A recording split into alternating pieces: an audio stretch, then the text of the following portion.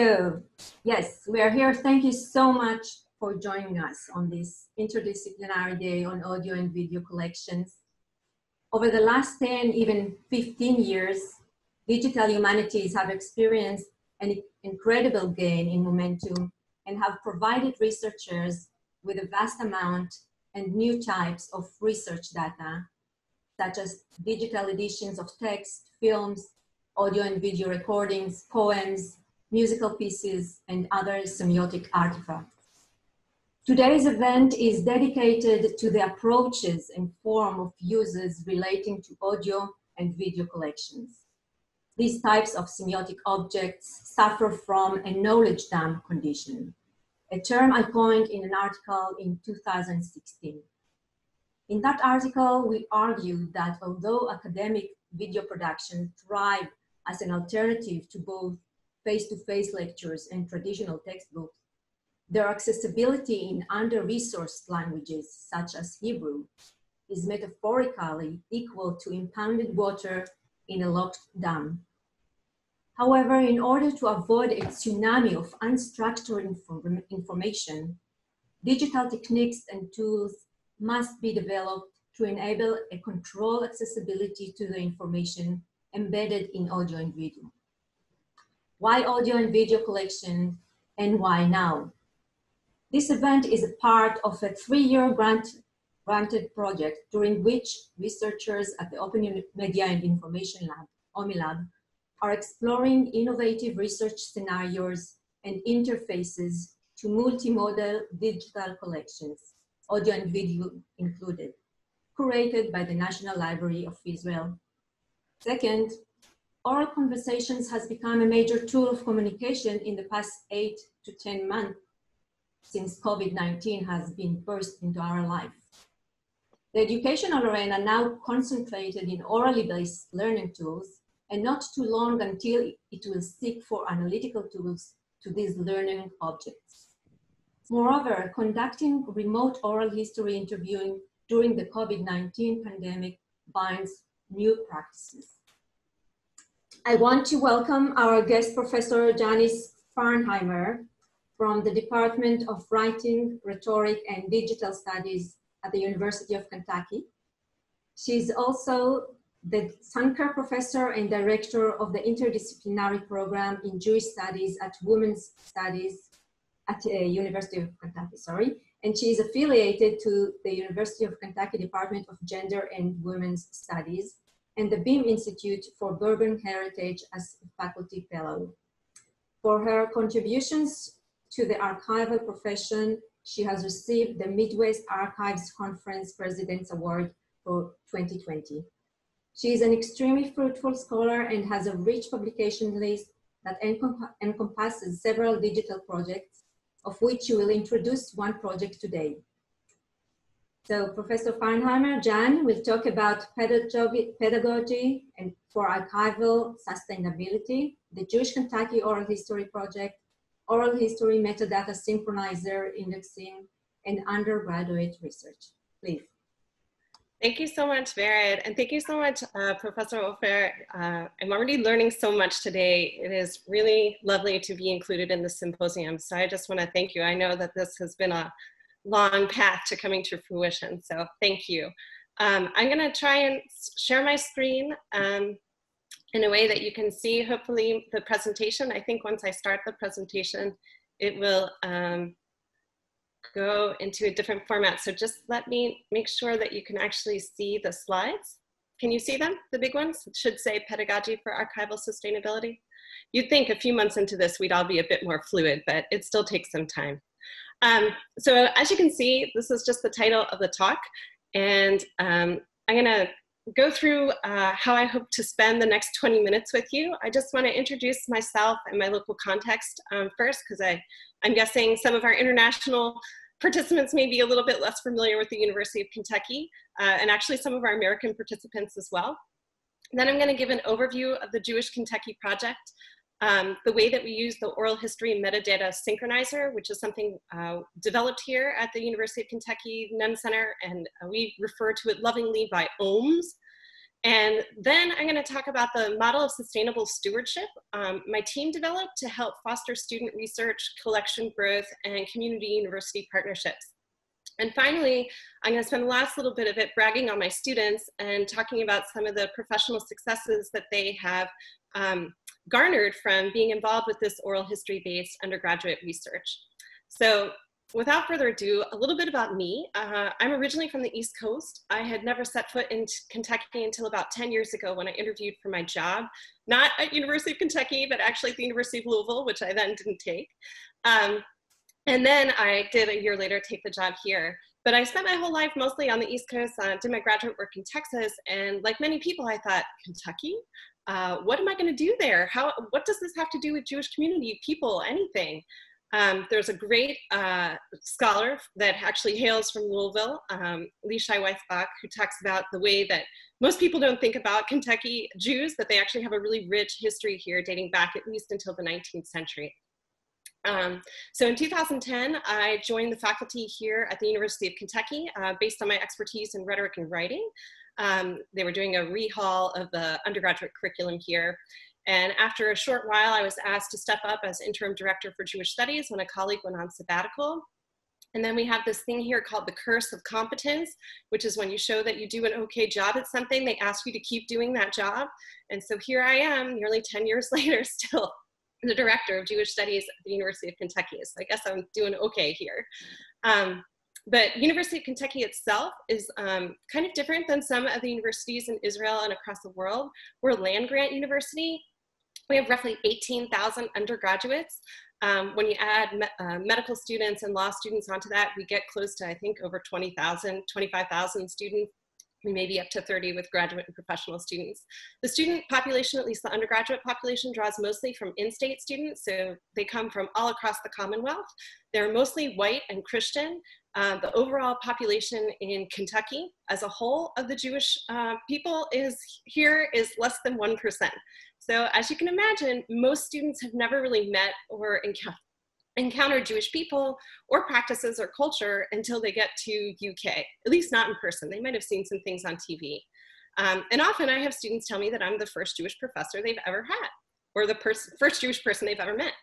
So as you can imagine, as a director of a program, this presents a little bit of a problem for attracting, recruiting, and retaining students. And in my role as director, that's part of my job. So I began to wonder, how can we change the ideas about Kentucky and its connections to Jewishness so that it becomes not part of these negative stereotypes and biases about Southern Jewish culture that there's nothing going on there, but rather that actually they're deeply interconnected. And I started to think about how I might be able to do these things and also continue my research agenda. I was still a junior professor at that time in my own areas of expertise in cultural rhetorics, composition, technology, Jewish and identity studies. And I was becoming more familiar with oral history methods, and I was trained in rhetoric and composition methods. And so I started talking actually with a colleague who then later went on to co-found the project with me, Dr. Goldstein, about the possibility of doing an oral history project and what that might mean. And we began to think about how such a project might begin to raise visibility and awareness of Jewish Kentucky heritage for both Jewish and non-Jewish people alike. One of the things that I wanted to get people to be able to think about was Jewish heritage is Kentucky Jewish heritage, it's Kentucky heritage, it's Kentucky Jewish American heritage, and it's also American heritage. So trying to think about in these different ways how people could begin to have a more expansive way of understanding what it means to be Kentuckian, what it means to be Jewish, what it means to be American. And so in so doing, such a project might help us to rebrand Kentucky and the University in Kentucky as more welcoming and inclusive places to students and citizens of all backgrounds. And because of my own penchant for working with undergraduates, I wanted to figure out a way to do this that would involve undergraduates in the actual process of using research and creating knowledge production at the earliest levels of their studies. So doing this through oral history methods. And then finally, the collection itself could be used for a model of continued growth. We received some initial grant funding from the Jewish Heritage Fund for Excellence, but we knew that that funding was only going to last for 3 years. So we really wanted to come up with a method that would allow the program to continue to grow and the collection to continue to grow beyond the period of the granted period. So, of course, any good person who wants to try and do something that's interdisciplinary in this way looks for team members, because collaborative work requires a collaborative team. Dr. Goldstein was the professor I was mentioning before, and we had initially started brainstorming this project, walking around our very own neighborhood. We ended up working together. She has a background in education policy. She is now happily retired, but she has been living in Kentucky for a lot longer than me, more than 30 years in the Jewish community here. Our colleagues at the Louis B. Nunn Center for Oral History, the director there, Doug Boyd, and I have been working together on some other projects involving undergraduates using oral history in the classroom, so he was very excited to jump on board. And the University of Kentucky Libraries and Special Collections, the director of digital services and the curator of Kentucky Jewish Heritage there, Sarah Dorpinghouse. So we had of course, I can't not mention the Jewish Heritage Fund for Excellence, which also provided our funding. So up to now, the project has moved into a new phase. We've completed the initial collecting period. We had initially promised them we'd do 50 interviews over the course of 3 years. We ended up with 124, and we continue to grow.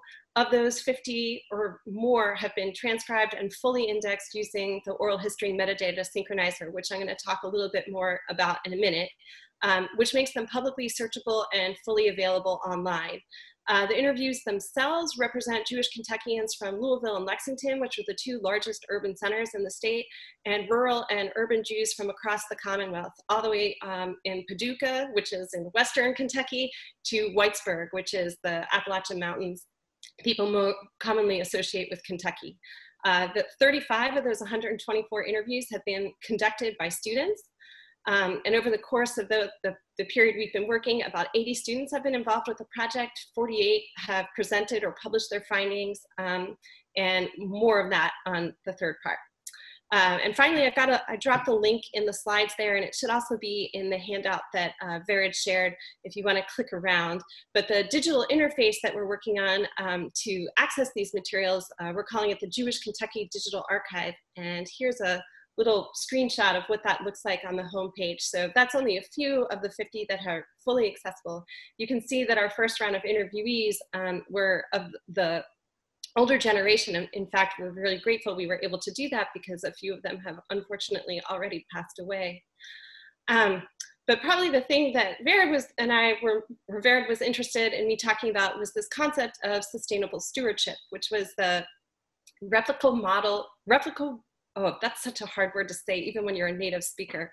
Replicable model for oral history course and project design that engages undergraduates in every step of the process in original research and knowledge production, while also making the collection itself much more accessible for researchers. And how did we do this?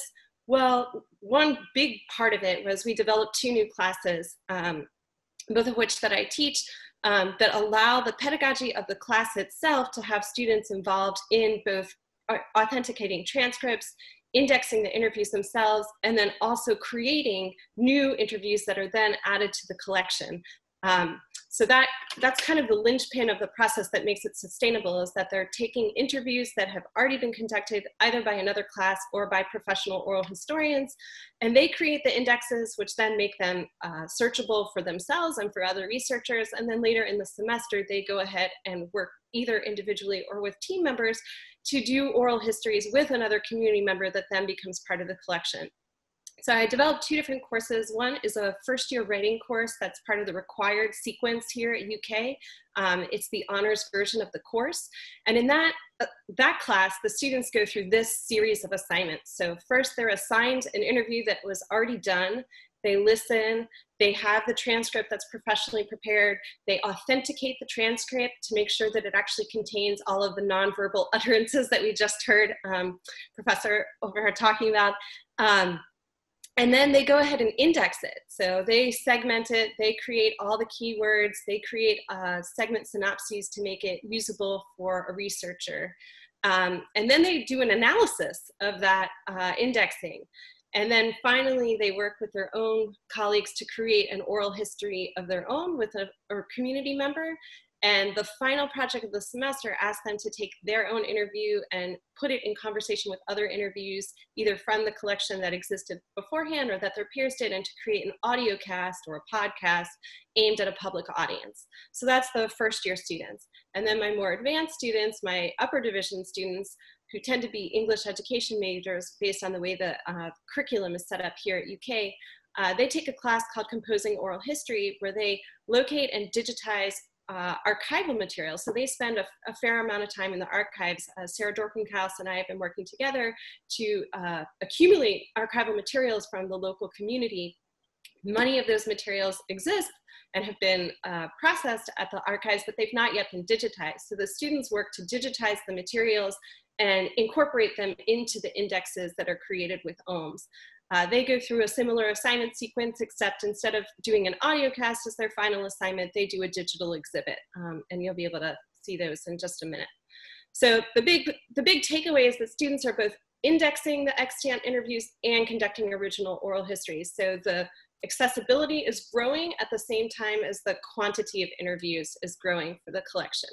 So I'm sure many of you are very curious now to hear what this oral history metadata synchronizer is.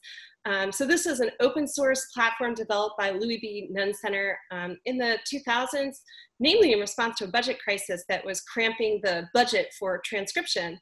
And I will argue in other places that actually in some ways these indexes are more valuable than a transcript itself, because a transcript will only transcribe what the speaker said, but the indexes actually allow students or whoever's doing the indexing to create keywords that make them accessible for what they talk about but isn't said. So they may talk around issues of anti-Semitism but never ever use that word, and so an indexer can introduce that word into the keywords and make them much more searchable. OHMS itself allows for searchability and access by allowing the indexer to create keywords, provide summaries and synopses.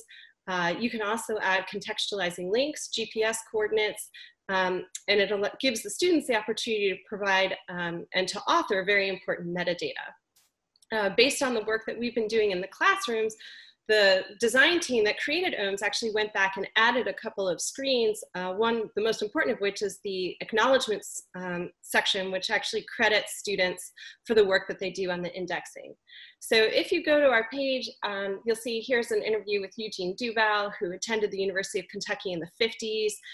He was the president of Hillel, which is a Jewish student organization there, and also a member of the Zeta Beta Tau fraternity, which is a Jewish fraternity on campus.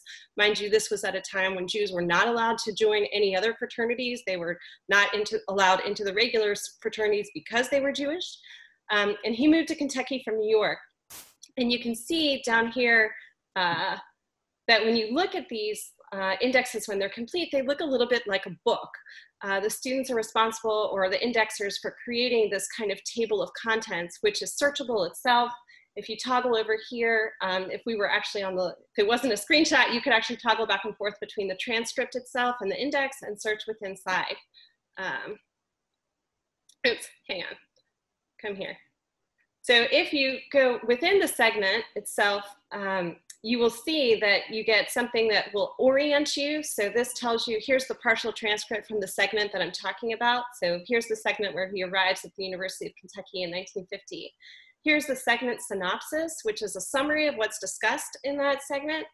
And if we go to the next one, if we were to scroll down, you would see here the keywords. These are generated by the student, by what's actually said in the interview itself. These are the Library of Congress subject headings. The students don't put those in. When we turn the student work over to the Louis B. Nunn Center, they coordinate so that they're lined up with the Library of Congress headings. And as you can see, this student provided a GPS link to the University of Kentucky. And if I were to continue scrolling down, there was an archival image from what the University of Kentucky looked like at that time.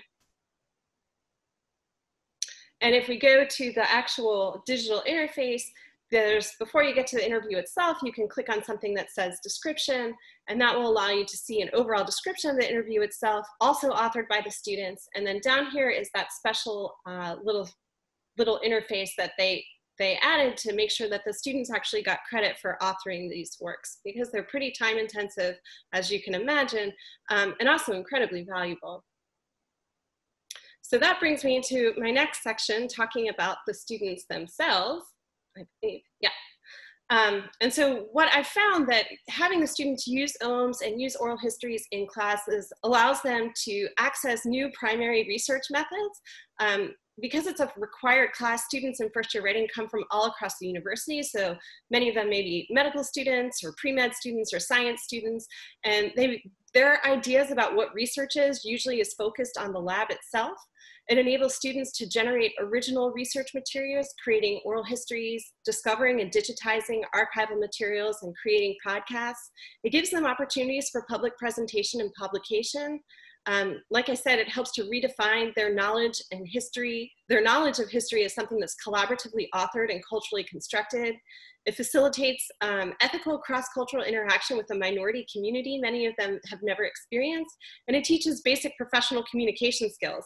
They have to send an awful lot of email to coordinate the logistics for those interviews, and it gives them some good practice.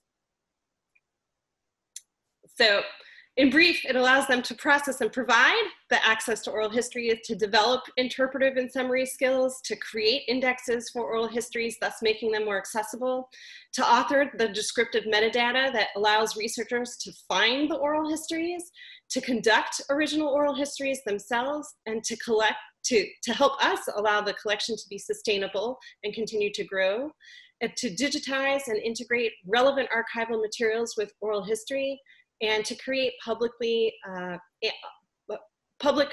works, either in the form of the audiocast or the OMICA exhibits. So here are just a few pretty pictures of students hard at work. Here at the Lexington Public Library Special Collections, obviously these images are from several years ago and well before COVID, because they're physically in the archive space and unmasked. That same student, you can see Jacob Ward on the right there. He started with a project, continued working with me in independent study, and ended up presenting his paper along with another student, Jeremiah Brown, at the 2016 Rhetoric Society of America as an undergraduate. And his background was in business. He was an accounting major. He had never encountered oral histories, but he got really interested. He was a fraternity guy and was really interested in the history, actually, of Eugene Duval. And you can see there's Eugene with his 1952 yearbook picture right there in Jacob's slides. A group of students, undergraduate and graduate, with Dr. Goldstein and I at the Southern Jewish History Society. We worked with them to enable them to have their first ever undergraduate poster session, because they weren't used to accommodating undergraduate research at the conference. And here's another student like Jacob, Hannah there on the left with the blonde hair. She was from Paducah, Kentucky, a place that isn't really, has actually the third largest Jewish population in Kentucky after Louisville and Lexington, but it's not super well known. And she got really interested in what she called the hidden Jewish history of her town. And so she went on to do an undergraduate research project with me and created actually a very well-regarded research poster. She went on to present at the National Conference for Undergraduate Research, the Undergraduate Research Conference at UK, and also a very special thing at the Capitol in Frankfort, Kentucky. And here she is with another Hannah who did work on the Jewish hospital in Louisville. Both of them were pre-med students. They're now in medical school. And Hannah Thompson on the left was very interested in why are there these things called Jewish hospitals? Why do they exist? And why is there one in Louisville? She went on to get the Dean's Award for Excellence in Undergraduate Research for her research on Jewish hospitals. So these are just a few of the students. And now let me give a little prelude to Madison, who's talking next. She gave a presentation on the work that she did in her first year writing class right at the Kentucky Jewish History Symposium on UK's campus that Dr. Goldstein and I organized in 2018. And there she is presenting with her colleague, Madison. And that's my talk for today. Whew, right at 20. Okay, thank you. Thank you so much, Janice. I'm going to stop. Any question from the audience? Wait, we will get back to the, okay, speaker view. Raise your hand if you want to ask questions or write it on the chat. Amazing project. Yes, Nita, but you have to unmute. We cannot hear you yet.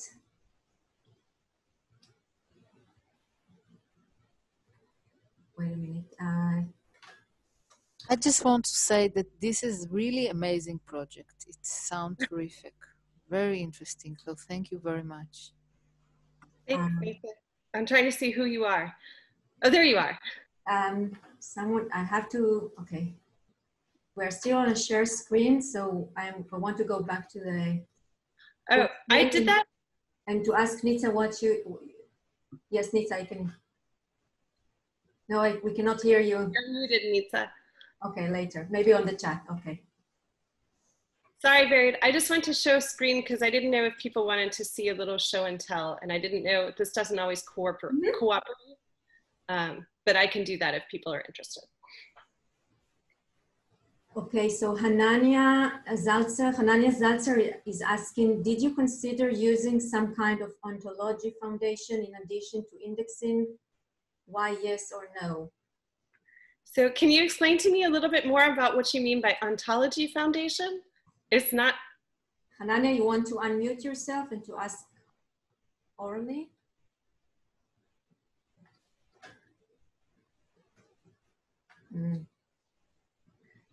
No microphone, okay, so. No problem. I'm not as familiar with ontology. I can tell you that the OHMS, our choice to go with OHMS for indexing was very practical. Doug and I have been working together since about 2013, which is when I said, you know, I'm really interested in changing things up in my first year writing classes. I want my students to have an opportunity to do public writing. I want them to have something that's going to have a real audience. And he said, you know, we've been working with this thing called OHMS. It seems like it might be interesting to you. And he did a little demo of what OHMS is and what it can do. And I said, okay, I'm in. Let's see, he said, you know, we didn't really design this with a student audience in mind, but I think that this could work really well in the classroom. And I said, okay, great, I'm here to be your guinea pig. Or more accurately, I'm here to volunteer my students to be guinea pigs with me. And so that's how we started. So it was a very pragmatic consideration. Okay, so here's a question from Nitsa. Thanks for the interesting talk. Are you considering a way of collectively researching the discourse of the interviews? Yeah. Finding common traits. Yes, so this is a very interesting idea. One thing that we've been kind of playing around with a little bit and haven't made that much progress with is, and maybe some of the folks here will talk about it more later, but the idea of auto transcription. And that here we have a somewhat limited discourse community. There are, and in fact, I know, I don't want to steal Madison's thunder. I know she's going to talk about some of the specific vocabulary in the interviews themselves, but there are a lot of, you know, Yiddish, Hebrew, other kinds of words. And if we can get a controlled vocabulary, there is a controlled vocabulary function in when the students are generating keywords. We created on the back end a controlled way of spelling things like Hanukkah, or that, you know, okay, everyone in English transliteration spells every which way. How many N's, how many K's, how many, is there a C? No.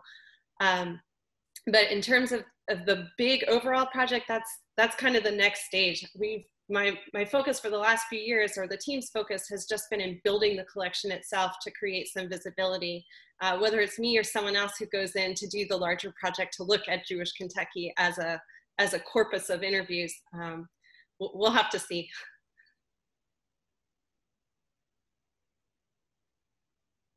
Sorry. Yes, so we have a few minutes if you want to show us the online platform. Sure. So let me show you first. All right, so here, if we go to OHMS itself, oops, come over here. If we go to the page in the Louis B. Nunn Center itself, this is what the interviews look like. So you can see all 124 of them, I believe, most of them are now available online. So if you click here and it says online, you should be able to go and it will give you this lovely little thing to either play the interview, and that will take you to the OHMS viewer.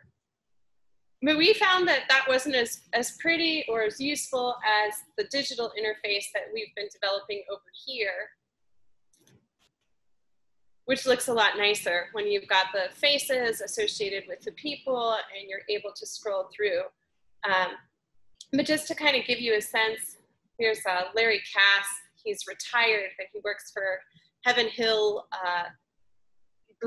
Spirits Corporation, which is one of the largest family-owned spirits companies it's the 5th one in the world, and they're owned by the Shapira family, which has lived in Kentucky since the 19th century. But if we click down here in the segments, let's see if I can find one that's got some links here. You can see that what the students are able to do is create these GPS links that you can actually click to within the interview itself. So if you're listening, you're like, I wonder where that was. You can, and the students have provided a link, then you can go ahead and click on it.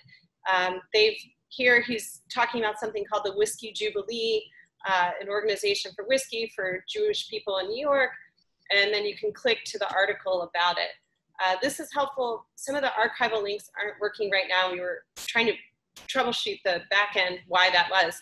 But in several of these, students have actually located archival materials and linked them into the index itself, so that while you're listening, you can see the archival materials as well when it's working well. As you can see, we've been in maintenance mode for a while, and we haven't been collecting, so we haven't been in as currently into the archives. I was scurrying around last night getting ready for the talk and going, hey, why are our links not working? And so we've got the tech team troubleshooting what happened. I think what happened is that the library changed the way that they named their documents, and we haven't gone back into the OHMS inventory to change the link names so that they're accurately linking to the right place. Thank you so much, Jan. This is an amazing project, and we will hear more about it by Madison just right after the 15 minutes break that we take now. Hello, everybody, and welcome back from the break. Just before the break, Professor Janice Fernheimer presented the fascinating project of the Jewish oral history. I'm happy to introduce Madison Cissell. Madison is a 4th-year student at the University of Kentucky, and she participated in the Jewish Kentucky Oral History Project. Madison will share her experience in collecting historical evidence and will expand about the platform they set up for the project.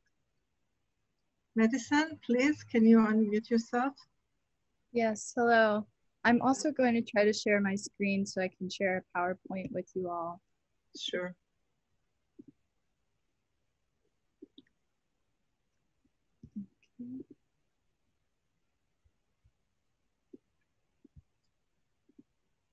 Can you all see the slides? Yes.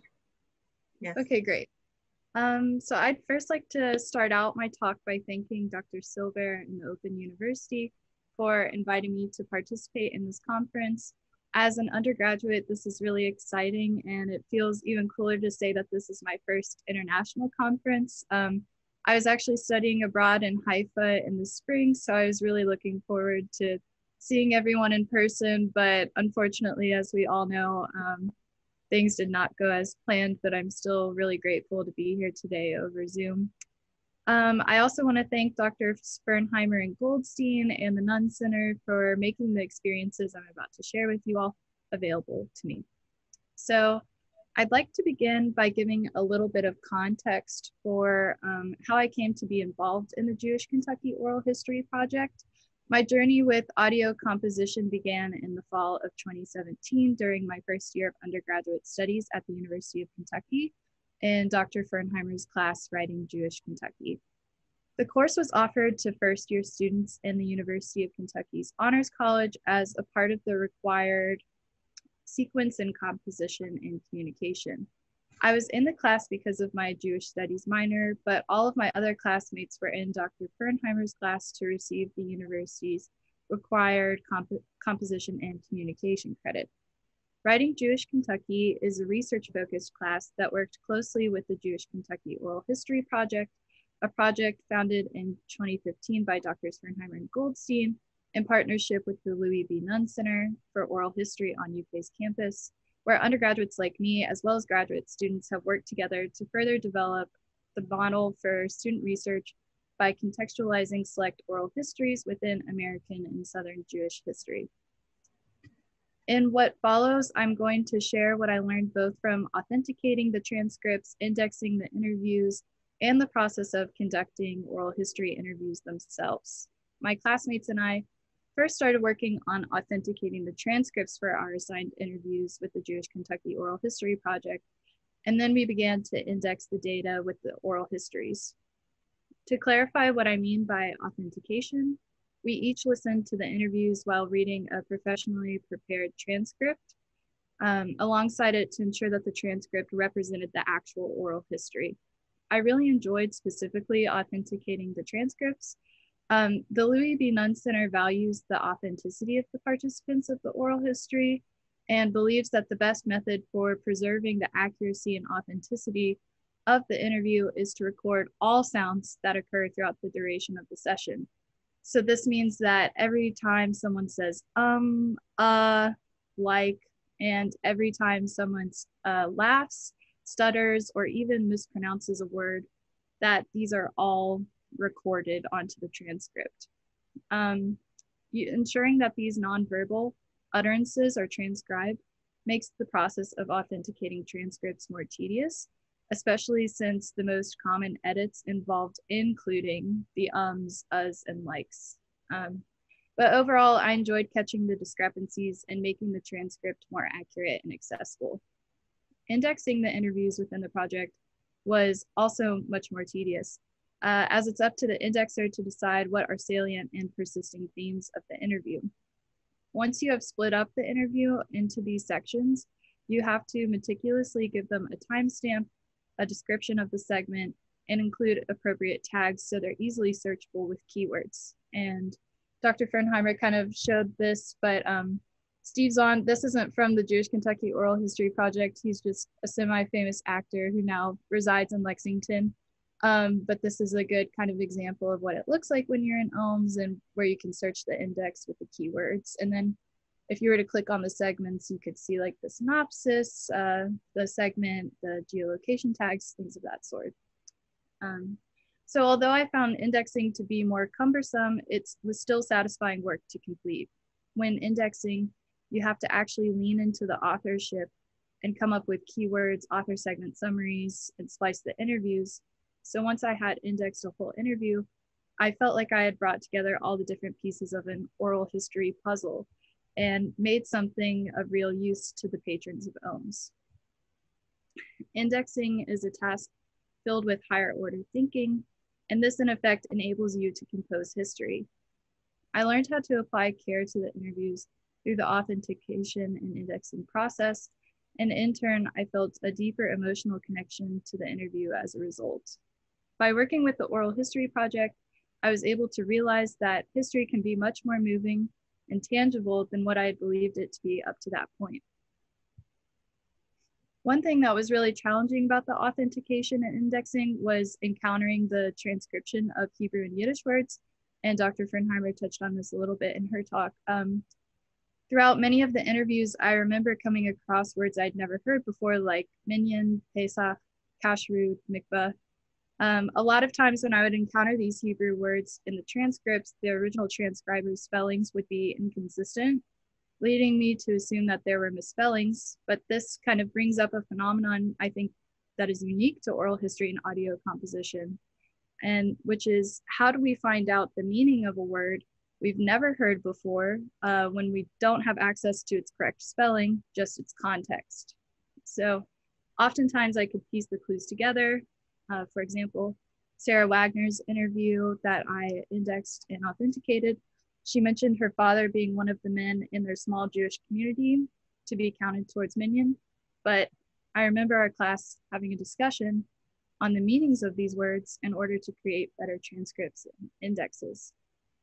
We were all also in need of an Intro to Judaism crash course to better understand the holidays and traditions like Kashrut, Passover, Shabbat, even birthright. Once my class had gotten a feel for the inner workings of authentication and indexing, we formed groups and brainstormed research topics that would incorporate previously cataloged interviews as well as the new interviews we were about to conduct. My group members and I had previously indexed the interviews of Jewish Kentuckians. This is kind of an overview of the podcast, and I'll skip around. So my group had indexed the podcast or the interviews of Joel Gordon and Sarah Wagner. And they talked about their perspectives of their Jewish identity throughout their college years. So we decided to adopt a semi-longitudinal approach and decided to analyze the impact of university life and Jewish student organizations on Jewish undergraduates. Earlier that semester, I had become active in UK's Hillel, which is UK's largest Jewish student organization, and I befriended the student leaders. So I encouraged our teammates to select students that were involved in Hillel as their new interviewees. Our group decided to interview two then Hillel members, Amy Grosswald, who was at the time the president, and she's on the right, and Leila Lyons, who was at that time the vice president. An essential part of composing an oral history is formulating the questions for the interview. I remember being surprised by the amount of questions we had to create for an hour-long interview, but in the end, I wished we had generated even more. Although we anticipated the interviews to be about an hour in length, they were actually around 30 to 45 minutes in length. And initially we thought that we had not asked enough questions, but I realized that in comparison to the previous interviewees who were in their 40s to 60s, at the time of the interview, we were interviewing college students who were in their early 20s. So they didn't have the same amount of life experiences as the older interviewees, and therefore they couldn't speak about the same topics that a lot of the other participants would spend time on, like their secondary education, career changes, evolving living situations, meeting life partners, raising children, and even their children's experiences. Although this limited our scope of questions to ask, it also provided us with the opportunity to dig deeper into Amy and Leila's childhood experiences and early schooling and their leadership roles on campus. I found that Amy and Leila both spent more time elaborating on their childhood and college years compared to the interviews I'd listened to up to that point. Of course, this is due in part to the fact that they have fewer years to reflect on as a whole, but I believe it's also because these memories are also more recent in their minds, and thus they may value them even more than someone in their midlife.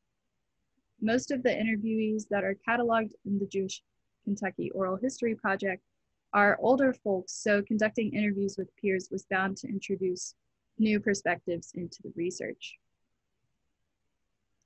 Once we had conducted our interviews, it was time for our group to compile the information we could gather from the interviews and compose a podcast of our findings. So I'll go to our podcast.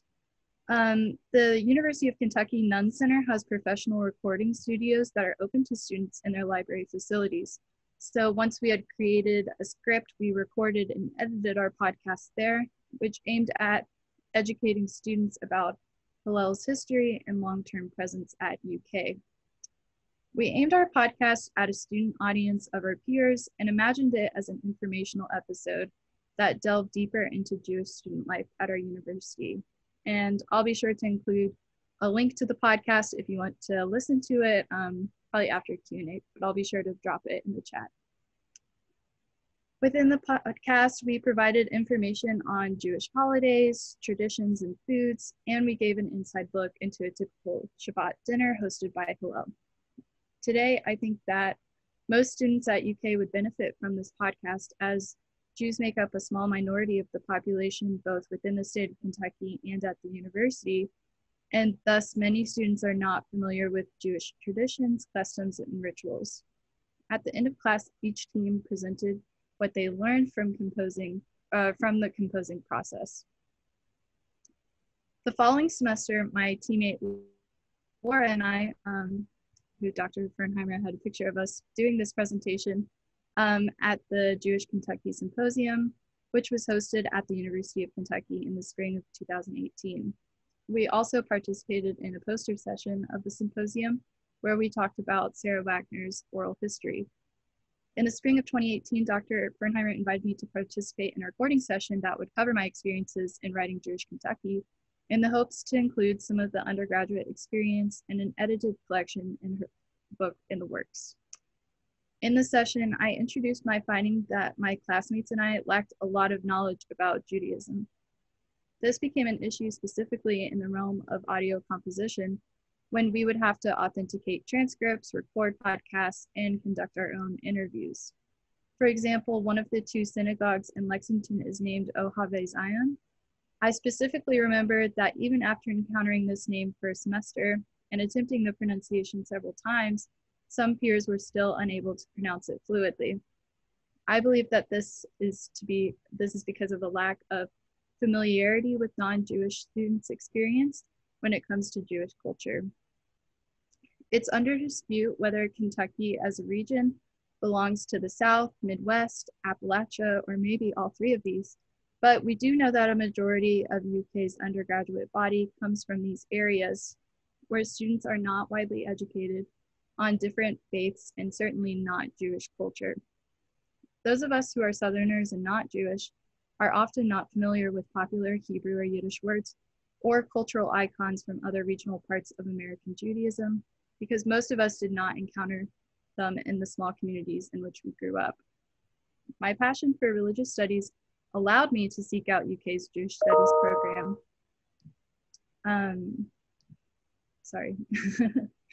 And educate myself on Judaism, but this is not a reality for most of my peers, where Christianity and Christian culture is the default. So when my non-Jewish classmates and I were met with a research project devoted to Jewish oral history, I think we all certainly encountered a learning curve.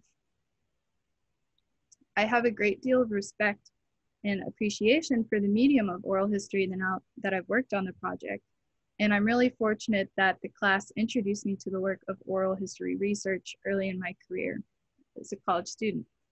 I've always enjoyed history and learning and hearing people talk about their life experiences. When I was a little girl, I wanted to be a librarian, and I would actually make copies of my favorite books with my mom's spare printer paper. So working with OHMS allowed me to feel like a librarian, but this time it was even better because I got to listen to my new books while reviewing and looking for discrepancies in the written copy. It brought me a lot of joy to just sit in front of my computer and review the transcript while listening to the interview. And I think this is because a lot of concentration is required to do this well. You can't think about future assignments or what you'll do once you're done with the interview. You have to remain fully in the present moment and fully dedicate yourself to the spoken and written word. And that to me is basically divine. In psychological career counseling, students often take an exam that measures your aptitude for and enjoyment of 6 work-related tasks. So authenticating transcripts would definitely fall into the conventional area where you complete tasks that are almost secretarial in nature and could be labeled as mindless. Although this work brought me a lot of reprieve from the stressors of my schooling, it was hardly mindless and in fact required a great amount of attention and concentration. Getting to hear someone recount their life is an extremely valuable and vulnerable occurrence. It wasn't until I completed my work with the Oral History Project that I realized that it's not often that we can learn the major and minute details of a whole stranger's life in 1 to 2 hours. It was the vulnerability of the interviews that made me cherish the content of the project. In the field of mental health, vulnerability is viewed as a gift that we give to those we trust. And I think it's really profound that the Oral History Project was able to facilitate such an open environment, one where a stranger could recount their cherished childhood memories and the workings of their faith to another stranger. This in turn allowed for the creation of such a large audio repository. As a psychology major, I think it's important to analyze my time with the Oral History Project and apply my findings to the field of mental health. I actually recently switched my major to psychology And although I didn't make this switch directly as an influence from the oral history project, as I look back, there were definitely unconscious connections I was making between the nature of the interviews and psychological practices. I mentioned the vulnerability of the interviews, and this is required especially for the interviewees, much like what most therapy approaches also require. The nature of the interviews gives way to an interpersonal relationship between the interviewer and the interviewee. In the structure of Dr. Fernheimer's class, when we conducted our own interviews, 3 students were interviewing 1 person, but outside of the classroom, a more traditional one-on-one approach is used. The one-on-one aspect strengthens the relationship much in the way that it does in counseling sessions.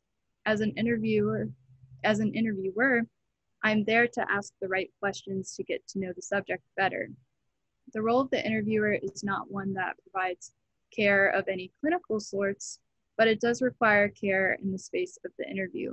Some lived experiences are painful to reflect on, and it's my job as the interviewer to cherish what is shared and to respect the interviewee.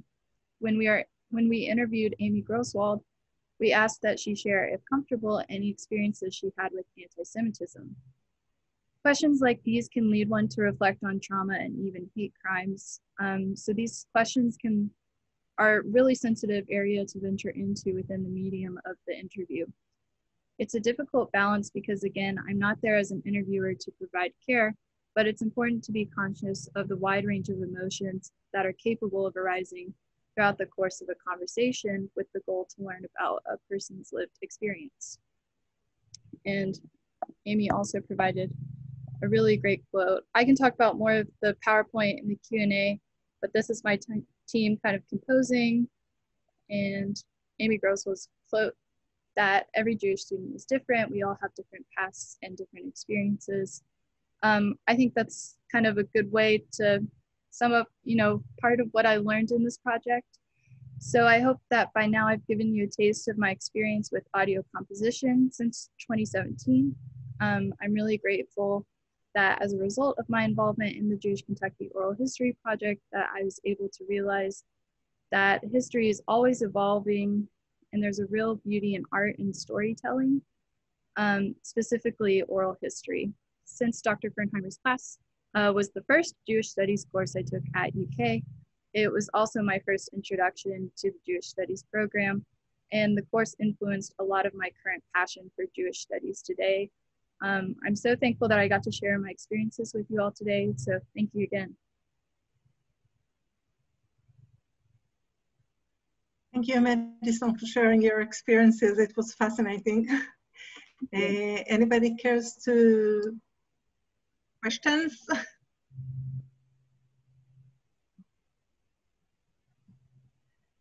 Thank you for, I see that we have an extra link from Janice, thank you. Any questions?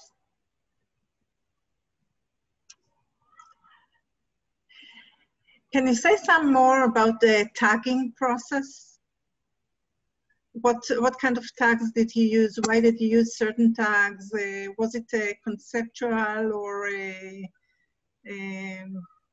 what was the motivation? Do you mean the tags kind of in the indexing? Yeah.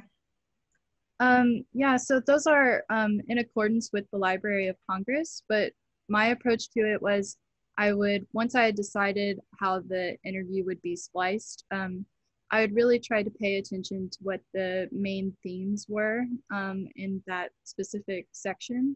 And then also think about, from a research perspective, if a researcher were looking for certain details within this interview, but didn't have, 2 hours to spend listening, what could someone be looking for that would be helpful to them? So that was kind of my approach to the tag. It was not a closed set of words that you had to choose from. It's something that you brought. Right. Mm-hmm. Okay. So that kind of brings in the authorship role, which I think can be a little bit intimidating as an undergraduate, because you don't want to leave anything out. Definitely you don't want to leave anything out, but overall, I still appreciated that process a lot. And I think it really opened my eyes to, you know, how history is written and how it can help researchers as a whole. Very interesting. I think there is no need to introduce Vered, Dr. Vered Silber-Varod, the director of the Open Media and Information Lab at Open University. Vered's research, I say some words. Vered's research focuses on various aspects of sciences, especially speech prosody, acoustic phonetics, communication, and text analytics. Vered represents today a part of our ongoing joint research about uncovering power relations through dialogues analytics. Vered? Thank you very much. Can you hear me well? Yes. Okay. And I see that I share the screen. I have another computer. Everything is set. So again, good afternoon and good morning. And thank you again for joining us. I will talk about an ongoing research on dialogue analytics, which I carry out with Dr. Anat Lerner from the Open University of Israel. Let's start with demarcating this domain. Dialogue analytics is the processing of the massive amount of data that accumulate during talking interaction, including content, vocal features, and even body gestures and facial expressions. Researchers in this field are using methods from artificial intelligence and big data analytics to process massive data of quantitative parameters of the conversation. The goal is to achieve understanding of patterns, structures, and insights of this multifaceted type of communication. And today I will focus on insights that concern power relations, as the title of this presentation suggests. Discourse analysis studies examine the way speakers project their identity and their social characteristics via content analysis.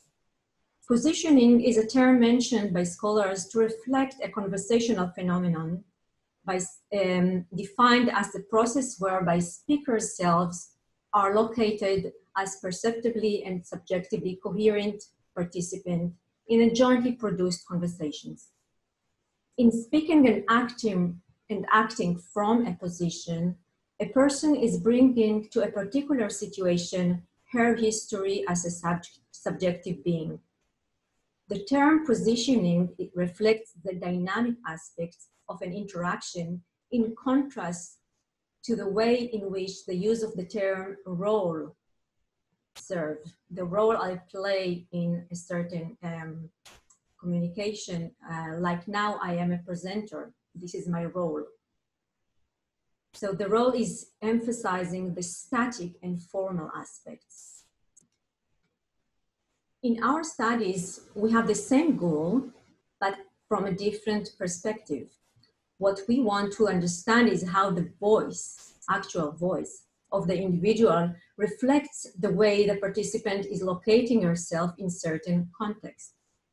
We therefore use signal processing and acoustic analysis to study the intonation and rhythmic features, what is known as prosodic features. Traditional research in the field of power as manifested by the voice was mainly focused on the charismatic attributes of leaders within rhetoric studies. However, recent studies increasingly reveal the acoustic prosodic features of charismatic speech. Usually we ask, who is the dominant speaker when we want to study charisma? Dominancy can be the results of an official role of the speaker. However, think about a television panel.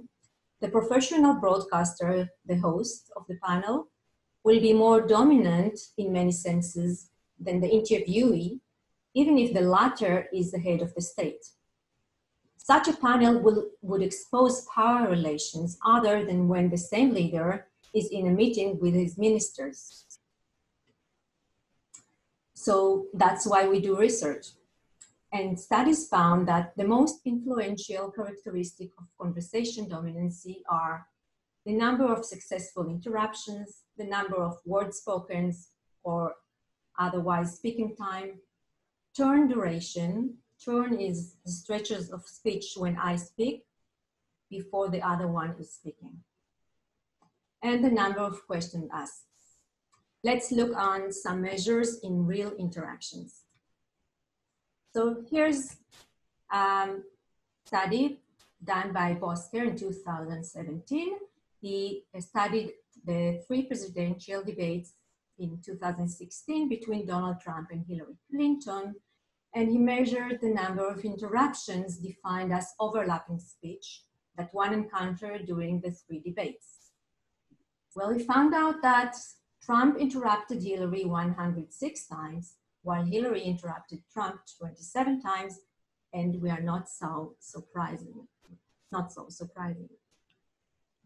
So I wanted to look at the very recent debate between Trump and Joe Biden and to see who spoke more. This is the second measure that we talked. So it was already there a day after the debate. When I Googled it, speaking time of the debate, here it was from Statistica website. And it showed this very nice histograms. And it turned out that both participants spoke quite the same, 39 minutes Donald Trump compared to almost 38 minutes of Joe Biden. Now, if we want to do research, we have to measure all, to include all participants. And as you see here, I also added Chris Wallace and with a question mark because this was not on the histogram. So let's look what I did. Well, I didn't have the time to measure the speaking time. It's too much processing. So I took the video indexer, which we will hear about on the last talk by Ofer, and I automatically, the video indexer provided me with this appearance time information. And it turned out that the portrait of each of the participants was distributed as follows. So Biden portrait, the camera actually looks at him 36% of the time, Trump 28% of the time, very different from the speaking time rates, remember, and Wallace was 21% of the time, while there was also other camera shootings of the audience or profile of the speaker, which is analyzed in another as other percentage. So this is interesting, and these are insights that can be gathered from interviews. Remember the third measure that I mentioned for measuring charismatic speech was turn duration, and this I did for the two interviews in 2019 elections, the first elections between the first interview of Bibi Netanyahu in Channel 12 compared to Benny Gantz's interview in Ynet studios. And it turned out that their turn duration is actually the same, and there is no significant difference between the two. So the turn average duration of Bibi was 1 second and 79 millisecond, and Gantz was 1 second 75. So also this was, although all the Hebrew listeners here, participants, could quite say that probably Bibi Netanyahu is more charismatic and dominant speaker, however, not in terms of turn duration, and Benny Gantz at that time had very, very little experience as a political leader. Back to Bosker 2017, he measured another acoustic parameter, which is called rhythmic amplitude modulations. And comparison of the amplitude spectra of Hillary Clinton's and Donald Trump's speech revealed considerably greater power in the modulation spectrum of Clinton's speech than in that of Trump's speech.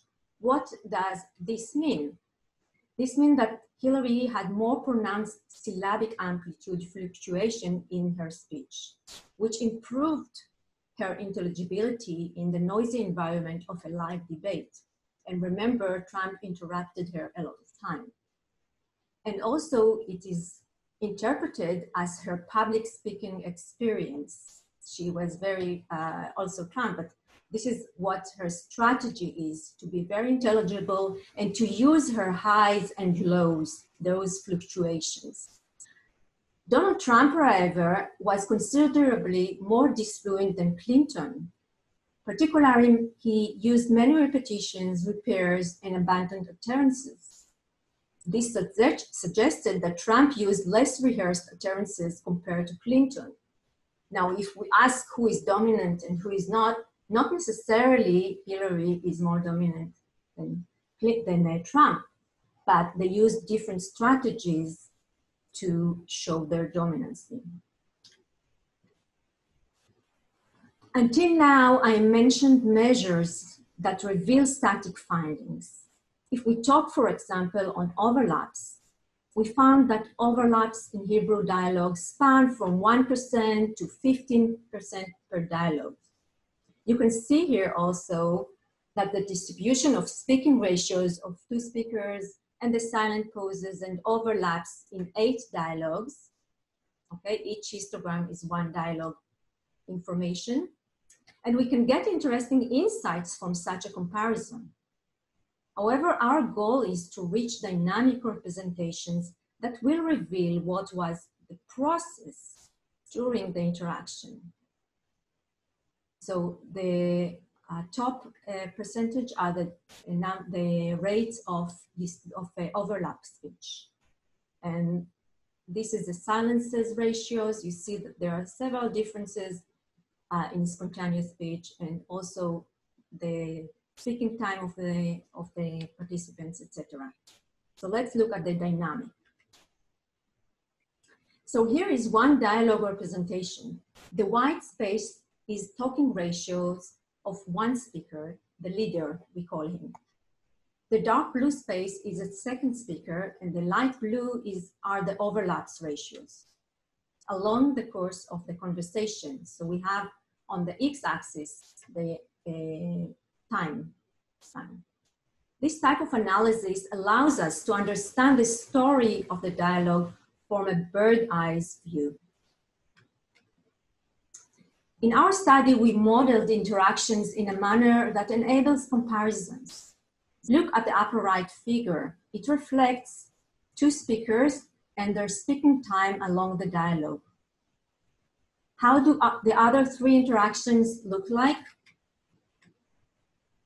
Hypothetically, they can look like that. So now we are able to compare between different dialogues and to find if there are exceptions, like the one in the upper left case. Back to 2019 interview that I mentioned before, this is the speaking rates of both participants along the interview. By now we can zoom in and find what was said at points of divergence and at point of convergence. Comparisons between dialogues can be of interest for gender studies. Here we analyze hundreds of dialogues and group them into gender pairings. For example, MM is male representative with male customer. FF, female representative with female customers. Male, female, female, male. We extracted 7 acoustic features, and this is their average representations along the dialogues. Each group has its own pattern, and mostly the FM pairs are different from the others. So indeed, in a more qualitative study, we found that what we call the interlocutor effect. We found that women are more dominant with a male partner than with a female. This was one of our findings. And here you can joke on this with this joke. When I speak, and you answer, it interferes with dialogue between us. Yeah, I like this joke. And last, before I finish, I want to talk briefly about the convergence phenomenon that I mentioned before, because we also found cultural differences in this respect. We found a greater tendency for divergent of Hebrew speakers' behavior, particularly among mixed gender speaker pairs, compared to Indo-European languages. And role-wise, we found that speakers who depend on information tend to match their interlocutors more closely than those who possess it. So dominancy is also a matter of getting closer or farther from your interlocutor. To summarize, dialogue analysis has interdisciplinary contributions. Among them, technological. We wish to automatically identify the speaker's role and attitudes towards his conversational partners. Linguistically, we want to understand the vocal message in the context of the conversation.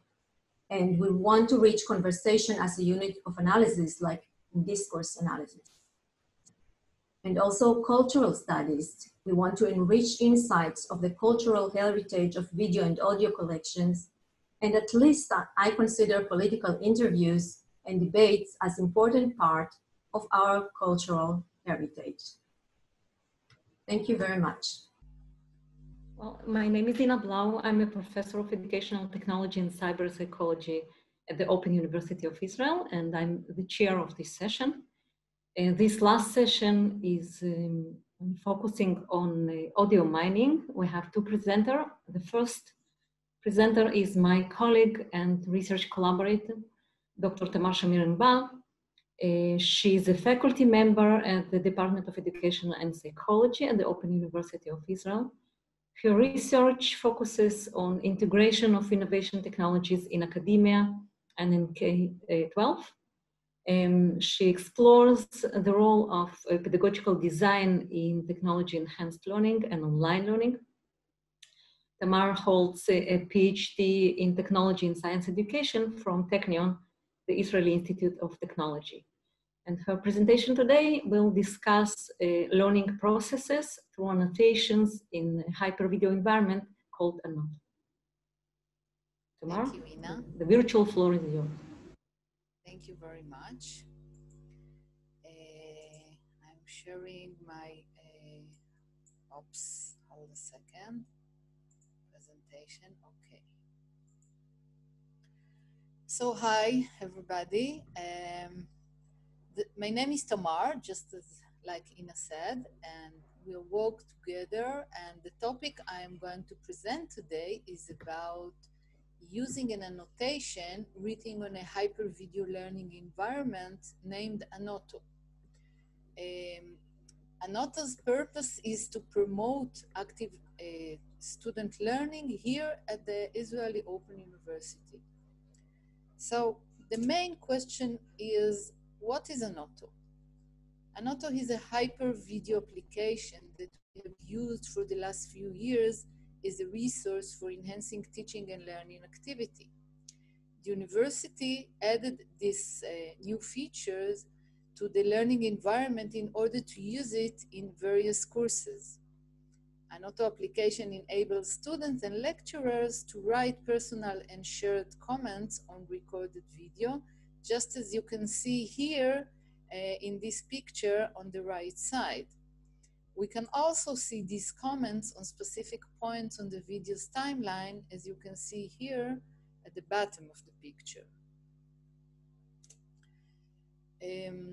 Turning the videoing process in recorded lessons into active participation can be done through different types of interaction. For example, active participation can be done through personal interaction, which means participants write in professional notes related to the learning content, can be done by shared interaction, which enables lecturers or students to share the insight or questions with one another, and by reflections on the learning content, which enables students to reflect on their learning and their understanding.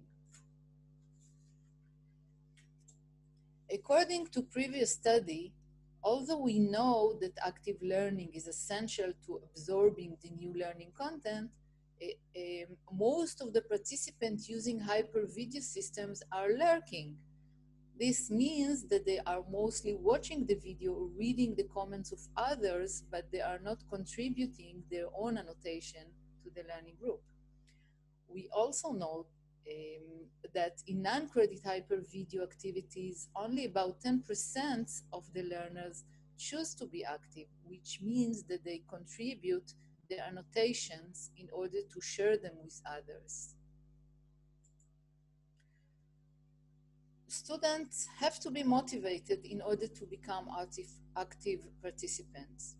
So according to the literature, motivational factors that enhance participation in online communities can be grouped in 4 main categories: the nature of online community, the personal preference according to individual characteristics, the degree of group commitment regarding the influence of the learning environment and the connection with peers or lecturers, and the last category is learning requirements of the course.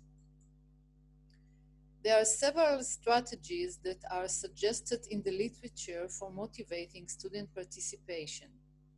These include external stimuli, such as improving students' grade or status, increasing social interaction among students, direct encouragement for participation, and assisting new learners.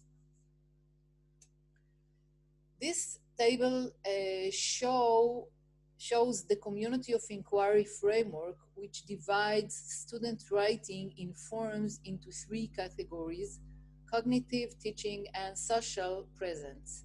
Each category has subcategories and indicators. So cognitive presence can be done through triggering events, which is the basic type to evoke student interest in order to continue the learning process. Then the exploration category refers to the exchange of information and discussion of unclear issues. And finally, the integration category, in which ideas are combined and a solution to a problem is found.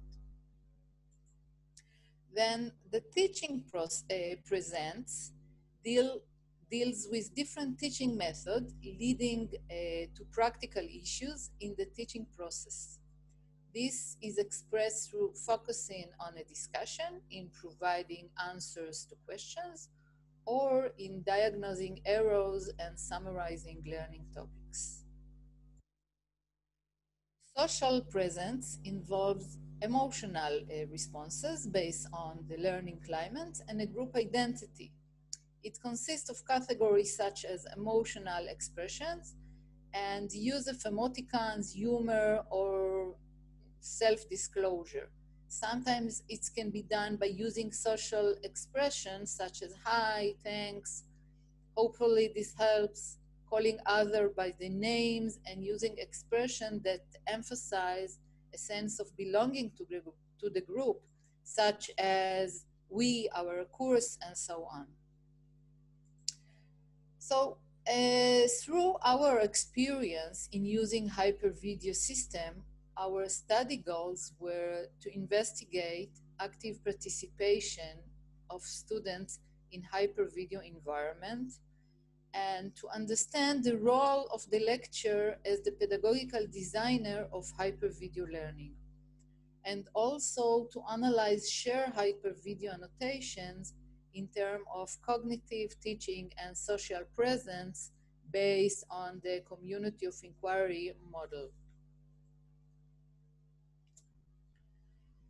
Annoto was used as a pilot experience as a non-credit hyper-video activity in 3 large undergraduate courses in exact sciences and social sciences in a large sample of students.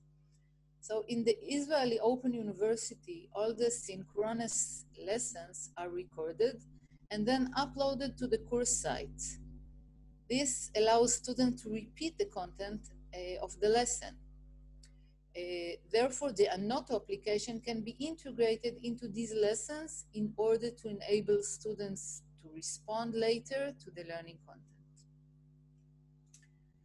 Throughout this study, we conducted semi-structured interviews with lecturers and some of the most active students in order to explore their perspective on using Annoto as an optimal part of the course design. Further, we conducted content analysis of the most interactive lectures of each course. This content analysis was done according to community of inquiry framework as presented before. So I will present our finding according to interviews and content analysis. The finding raised several issues such as active participation versus lurking, the potential for collaborative learning in using Annoto, the potential of encouraging personal reflection, and pedagogical design expressed in epistemological beliefs and interaction patterns. The content analysis will be presented through community of inquiry framework, which is based on cognitive teaching and social presence. The first part in the finding section is about active participation versus lurking in hypervideo. So although lecturers and students clearly understand the potential of using hypervideo in learning, most of their participation was not that active. For example, one of the lecturers said, "I would like them to ask more questions. I like it when they ask and I love to answer. I think it's student mentality not to ask, to be passive, to lean on materials created by lecturers." Active students also understood the potential of active learning when using annotations. So during the interviews with them, they reported that they liked the idea of active discussion, but the interaction with their peers was shallow, just as you can see in the second quote in the bottom of the slide. The second part in the finding section is about the potential for collaborative learning in using Annoto. Accordingly, students understood the potential for collaborative learning and the advantages of being active in hypervideo as a tool to promote their understanding. For example, some of the students said, "Sharing enables us to see peers' perspective. It shows another way to think about the subject, helps to remember content and connect to it." And another student said, "I wrote questions on the video timeline and the lecturer answered me. Further, I wrote many notes on the recorded videos. I am sure I help other students with the comments that I wrote on the recordings." The third part in the finding section is about the pedagogical, the potential of hypervideo for reflection. So students and lecturers see the importance of being able to reflect on the learning process and content. For example, one of the lecturers said, "This tool can assist my teaching. It pushes students to be active, to stop watching the videos and ask themselves, do I understand?" A similar idea about reflection on the learning process we can see in some of the students' statements. For example, one of the students said, "Using the hypervideo tool gave me the opportunity to watch again, to be a more active learner, study through another channel, and experience a different way of learning." The fourth part in the finding section is about epistemology in pedagogical design. In this study, we found that lecturers and students shared a similar epistemology according to the question, what is the right pedagogical design of an academic course, which is a very important question. So accordingly, the lecturer's role is to lead the discussion and control the course material.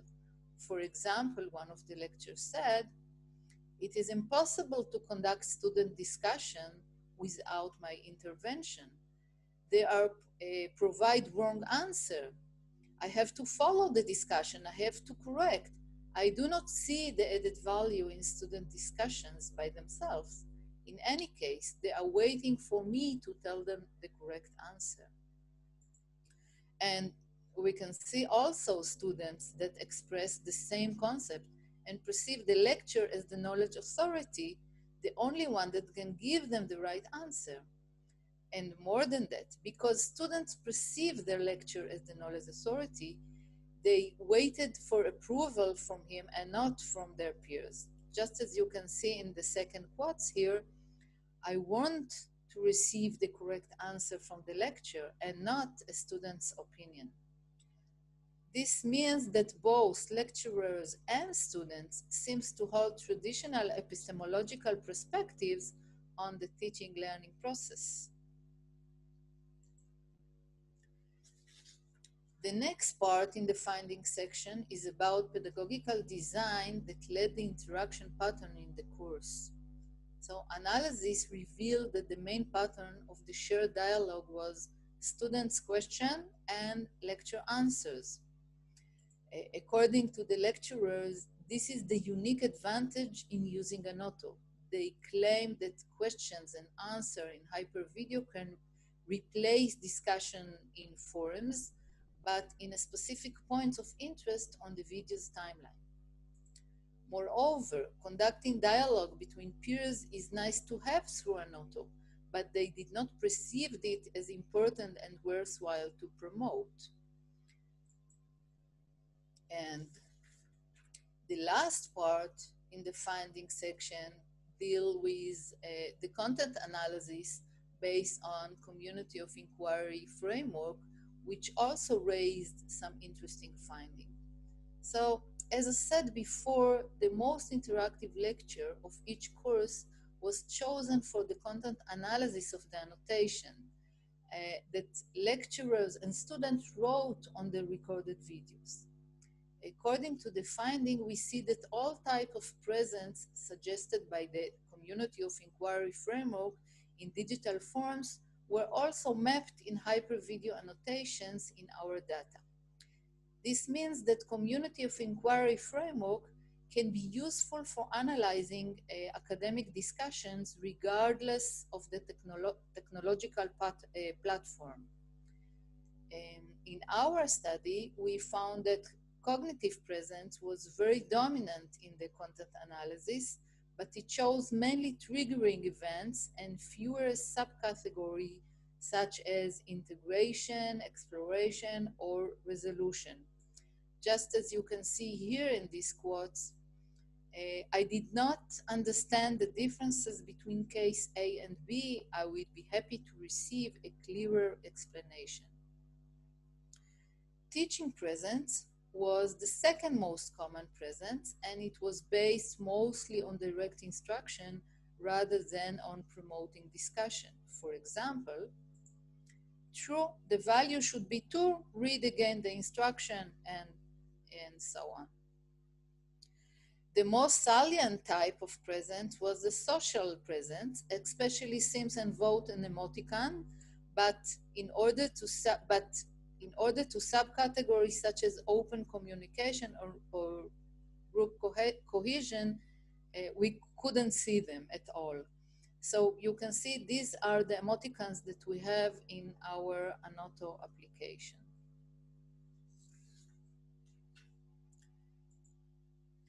So our conclusion were as follows. Lecturers and students perceive the unique potential of the hypervideo for promoting active learning in writing personal notes or in sharing their ideas. In the traditional teaching learning approach, we see that even though Annoto is an innovative tool, the lecturers keep their need for control, and many students also keep their desire to get the correct answer from the lecture, of course, as the knowledge authority, even though they are willing to hear their peers' ideas. The main pattern of sharing interactions through the Annoto tool, as found in this pilot research, was lecturers' answer to students' questions. There was almost no peer dialogue or peer feedback. Finally, these are our recommendations for implementing such an innovative tool in the course design. So first, innovative technology by itself does not change pedagogy or epistemology. Therefore, changes in pedagogical design need to occur. We recommended promoting an interaction pattern such as asking open questions as a trigger to student dialogue in order to reach high-level thinking. And we also recommended to continue research in this issue, perhaps given academic credit for using Annoto as a learning tool in order to encourage active participation of lecturers and students in different learning patterns. And thank you for your listening. Thank you, Tamar. We have 5 minutes for questions. Our second presenter is Dr. Ofer. Dr. Ofer leads the applied research team that forms a part of the media group at the Microsoft Israel Development Center. Prior to joining the Microsoft, she was the head of the Center for Language Processing at Afeka Academic College of Engineering.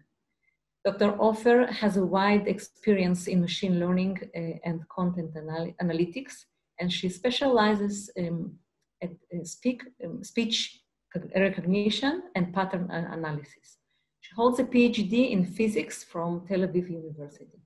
And today she will speak about extracting multimodal insights with video indexers. Hello, everyone. Thank you, Ina, for presenting me, and Vered, thank you very much for inviting me over to this seminar. It's a pleasure to be presenting Video Indexer to you. And before I start, I do want to comment, since this is, first of all, the last lecture, I think, of this seminar.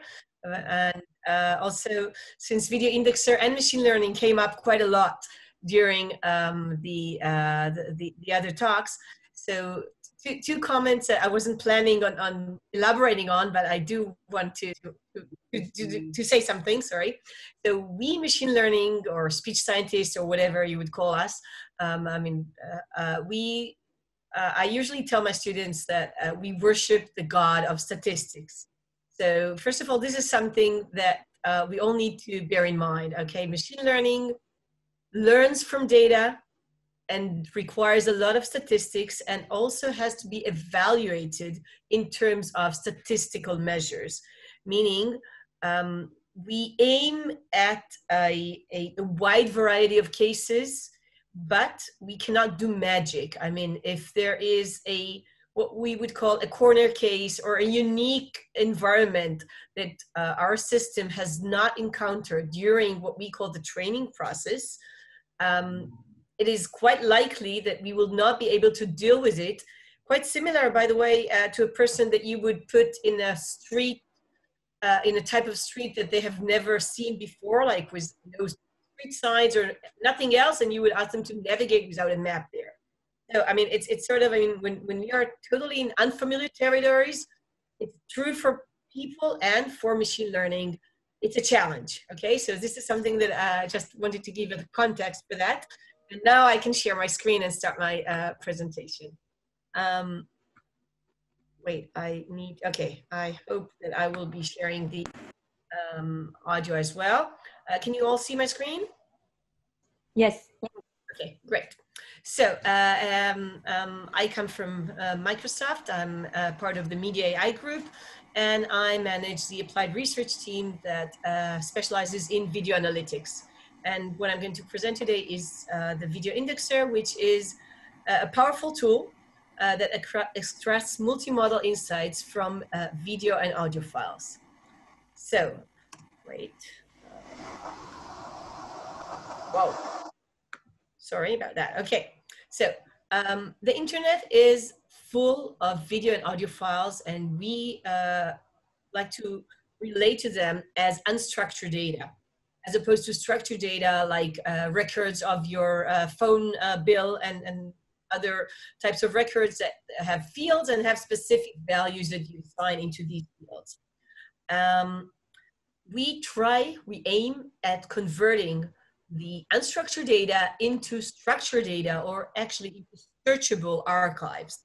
Now, just to give you a little numbers, okay, it is estimated that 100 million photos and videos per day are posted through Instagram. Every minute, 4 million videos are watched over YouTube.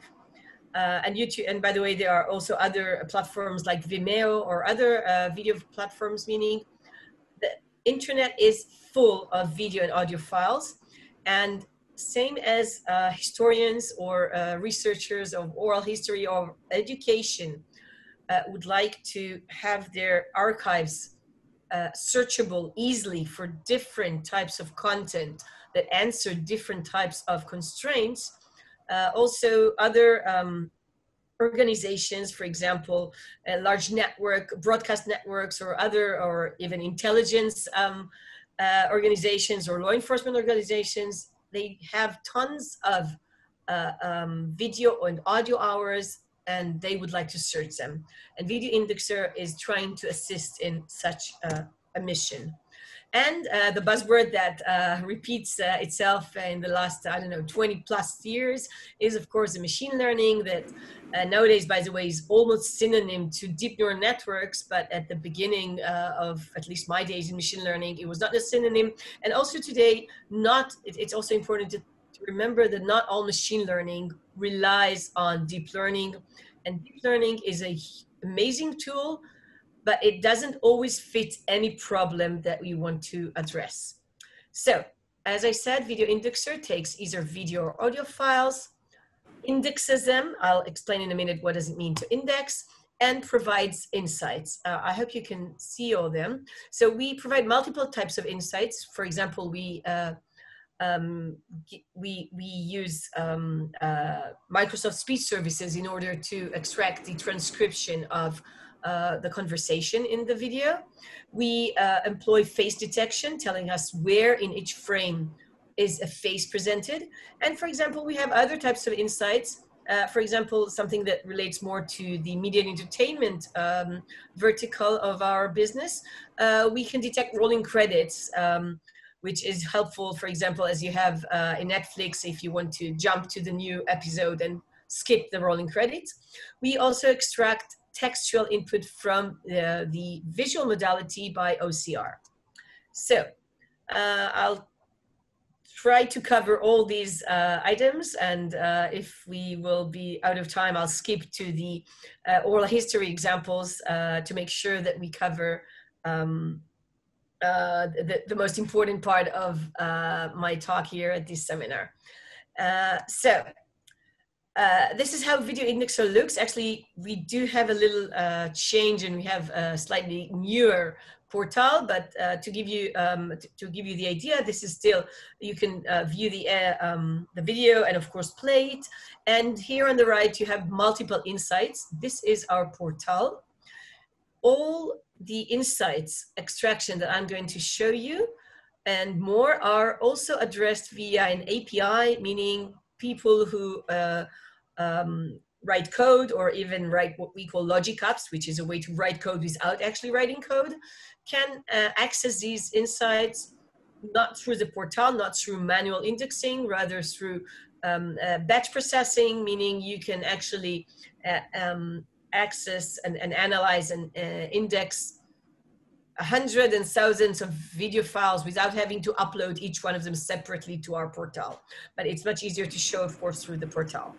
So As I said, we have mostly two types of modalities: a visual modality, where we extract, for example, objects. We, as I said earlier, we extract the OCR, optical character recognition, which we translate, quote unquote, textual input that appears on the screen into actual searchable text. And we have many insights on the video level, for example, the rolling credits that I showed earlier, or the faces that I will elaborate on in a few minutes. And on the auditory domain, we have the speaker and the speech and the acoustics that we analyze, and also Vered showed earlier how it is helpful to use for example, for oral history interviews. Now, the speech and the OCR serve for what we call higher level insights that are not extracted directly from either the audio track or the visual track. We extract topics out of this transcription and the OCR. We extract named entities. We actually have something like 30 different types of insights extracted by machine learning abilities from each video file or audio files. Of course, when you index only audio files, you don't get the visual domain at all, of course.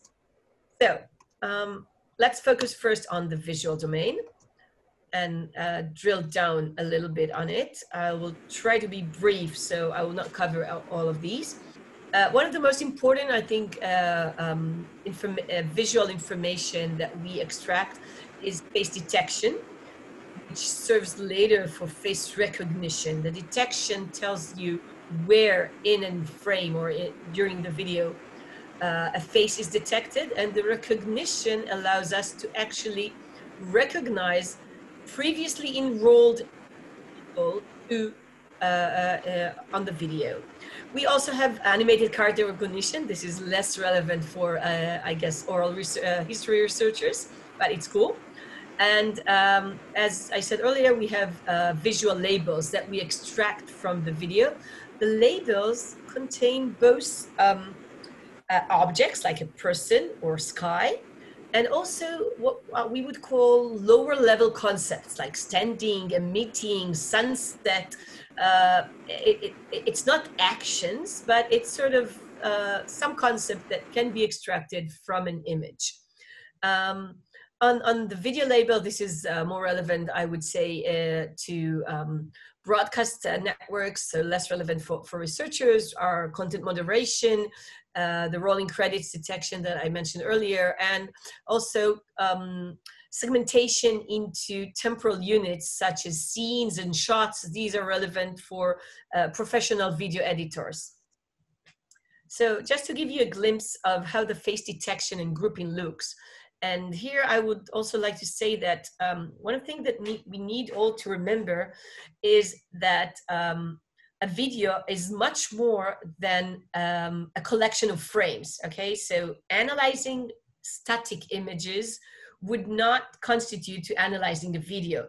We have temporal information in the video, and we truly try to rely on this temporal information and also overcome it in some cases when needed, when we analyze the video. For example, here, we detected many people here, all of them unknown to the system. Sorry. Not COVID. Bless you. Thank you. Simply talking too much, as my young son would say. You can see here that this person here appeared a few times in the video.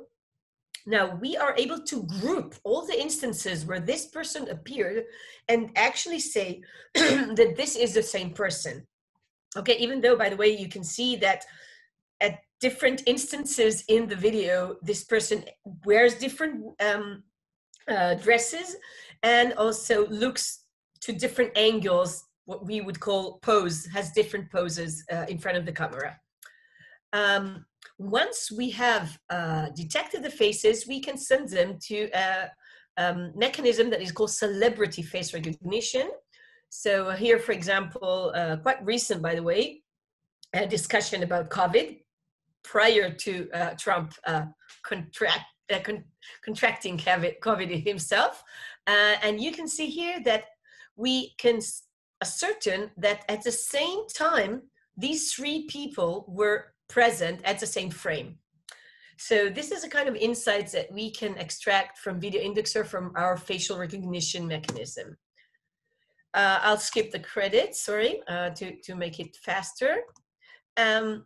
Here I would just like to note, showing you some challenges that we have that, I don't know, can you see, by the way? Oh, sorry, that's better. You can see here, I mean, as a person, we all can complete the M behind the person here and say, this is Microsoft, and we also complete the F and the T that were not present. But a machine needs to learn to do that, okay? Because basically the letters here are not fully Microsoft. Our OCR mechanism that looks at adjacent frames can actually use the context of what we see in previous and after a frame and actually capture the full word, even if at some instances the word is occluded. So jumping to the auditory modality or domain, what type of insights can we extract here? So something that Varen mentioned earlier, we employ a very simple voice activity detector that tells you when speech was uttered during the video and when it was not uttered. So this very simple information is very helpful, as you've seen earlier, in analyzing the amount of time a person speaks, because we can add to it what we call speaker diarization, which is a diary of the speakers. We do not identify the speakers here in Video Indexer. This is a service, by the way, that is available in preview, I think, by Microsoft Cognitive Services. But we do, however, can say when what segments belong to a specific speaker. So here we see speaker A spoke, then B, then A again, and then C. So crossing the information from the speaker diarization to the voice activity detector actually can tell you who spoke when, at least in terms of speaker A, B, and C. And if you know, for example, that your speaker A is President Trump and your speaker B is Biden, you can do the analysis of the type that Verd showed earlier. Relating to the content, we identify the language, the spoken language. And once we do identify the language, we send the audio track to the relevant speech recognition engine that extracts for us the transcription, as we will see in a few minutes. Okay, I'm going to show part of a demo here, which is of another preview feature that we have in Video Indexer, where we actually detect the languages in a multiple lingual conversation. Here, for example, this is a meeting between President Trump and Macron, I think. Well, forgot the name of the president. Yeah, Macron, of the French president. And you can see here, I'll start it.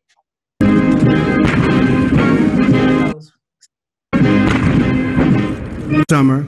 Now we are thrilled to host you.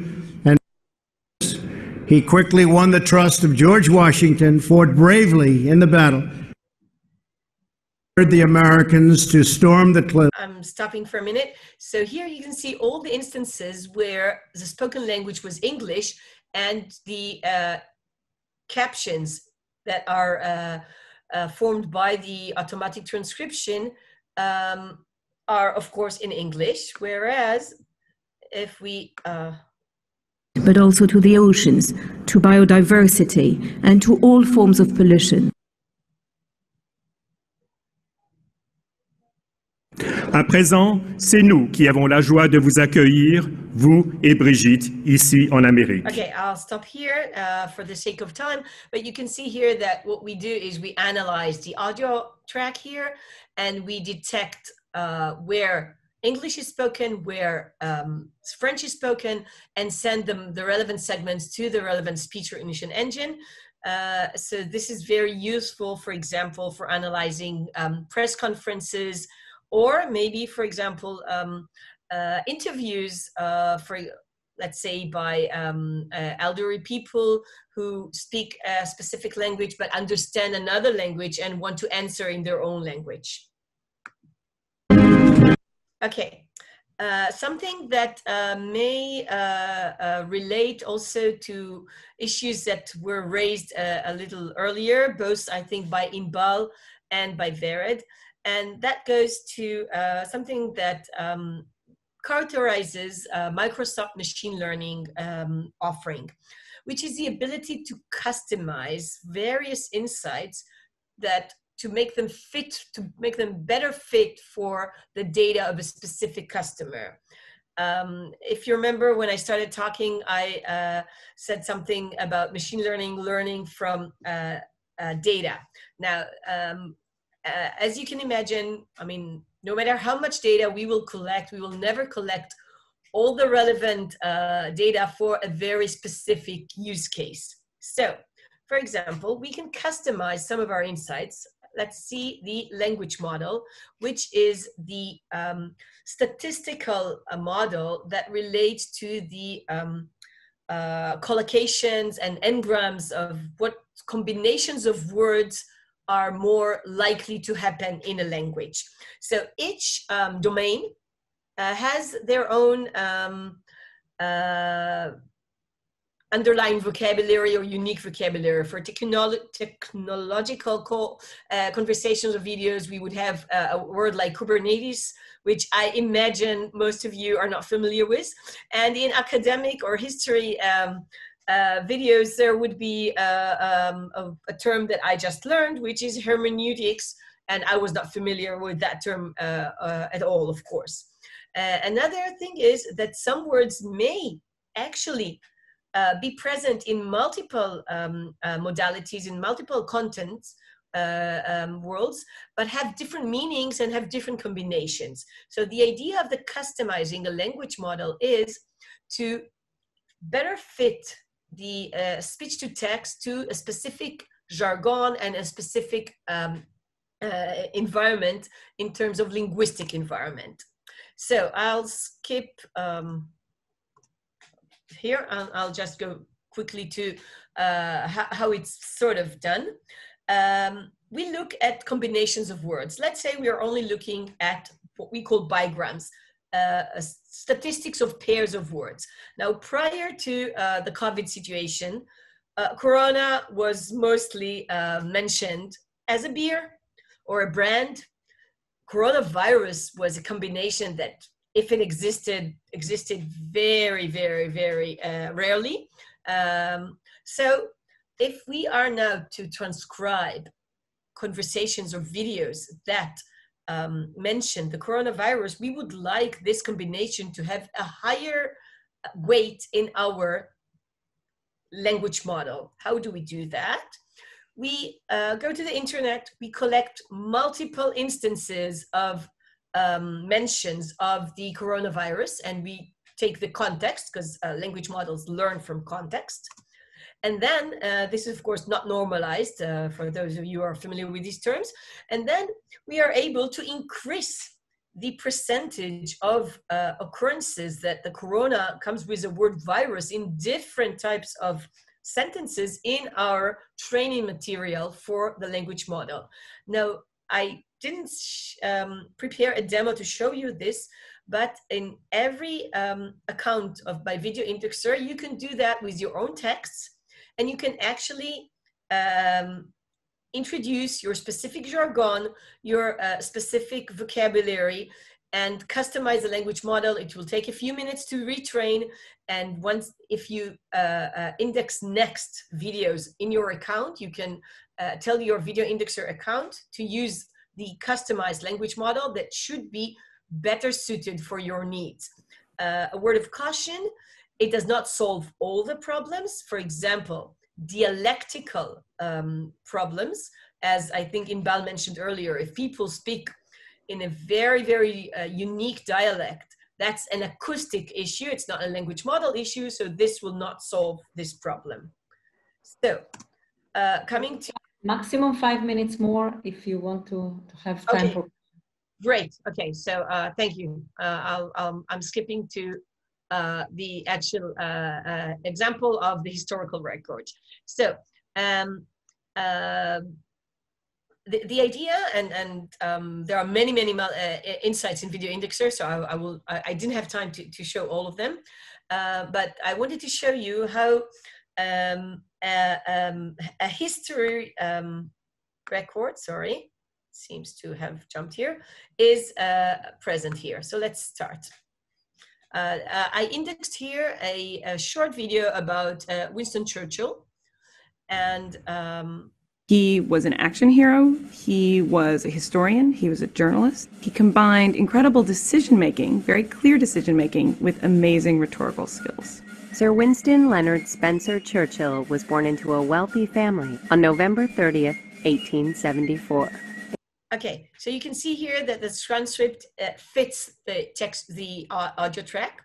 Here we can see that Video Indexer actually... He was an action hero. 4 wars in South Africa. That was the First Lord of the Admiral. After World War I. People consider Winston Churchill a potential.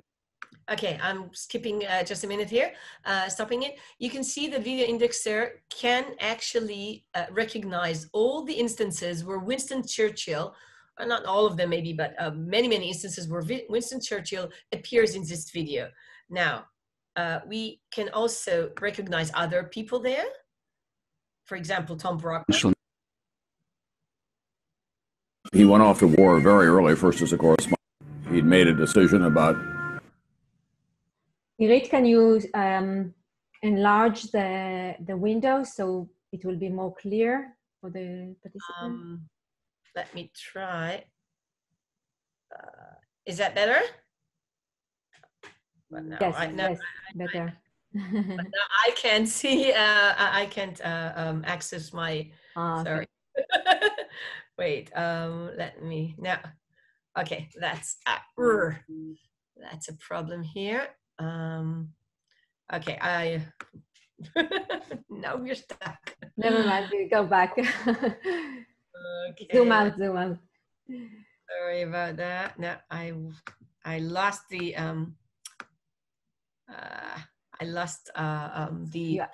You have to zoom out with a mouse. Yeah. Sorry. Control and mouse maybe. No, it's not working. Okay. Push the escape button. I'll just stop sharing and oh, cool, very good. Yeah, that made it. Okay, we're using Teams, not Zoom.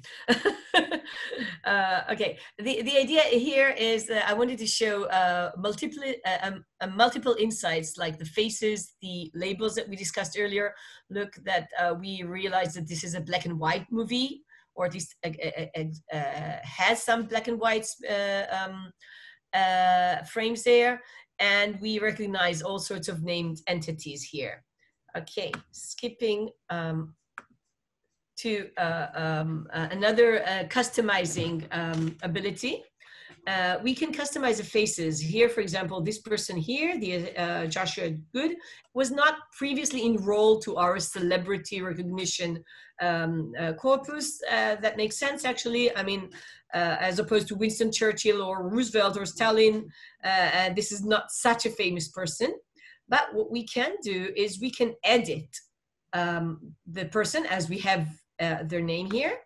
And next, we behind the scene, Video Indexer now, or actually face recognition interface by Microsoft, actually now knows that this person here is Joshua Good. And whenever I will insert another video using Video Indexer at my account, this person will be recognized by his name. So just one last example, not a video here. I started by saying that we are aiming at making unstructured data searchable to make it structured. For example, I could search for all videos on my archive where Professor Amy Woodson-Boulton spoke about military history and wars, since this is one of the topics here, and where, for example, Roosevelt appears with Stalin together. So such search is available by our search mechanism, and also by what we call post-processing of a large file of insights that you can always download once you have finished indexing a video. I'll summarize here. Video Indexer allows you to index multimodal insights, extract multimodal insights out of videos and audio files. One important feature of Video Indexer is that for some of the insights, we allow customization to better fit our analysis to your specific content. And as we saw here, it is definitely suitable for historical research and historical analysis.